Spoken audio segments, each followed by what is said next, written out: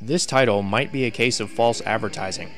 The movie is called The Brides of Dracula, which would lead many, including those who've read the book, to believe that it focuses on the 3 vampire women who reside with Dracula in his castle. However, these brides were not in the first movie, and Dracula himself is barely mentioned here.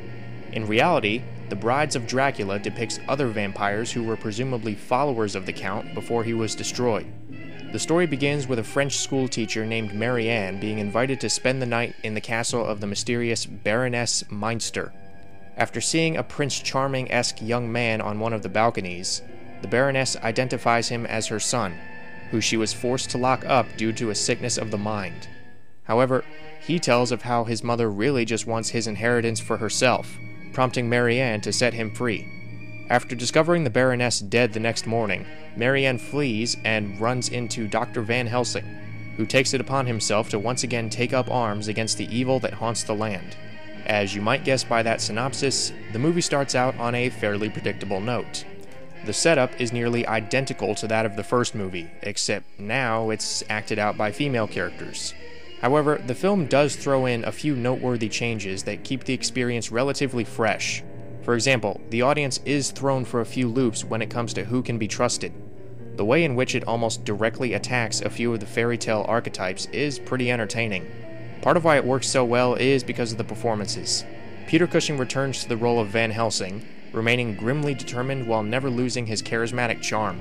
The fact that he has taken over the role of the protagonist and works just as well is truly a testament to his presence and abilities as an actor. David Peel also manages to impress as Baron Meinster. His prince-like demeanor and piercingly dry and cold deliveries make him a memorable figure that is always fun to watch.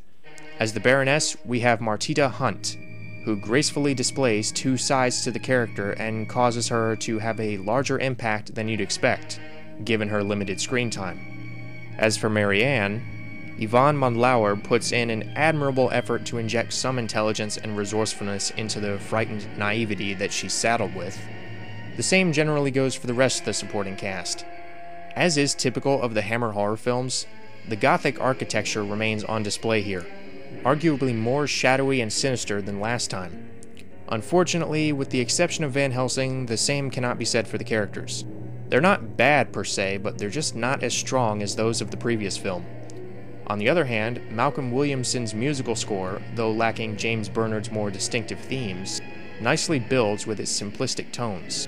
In conjunction, Terence Fisher seems even more assured in his direction this time around, experimenting a little more with certain shots and angles.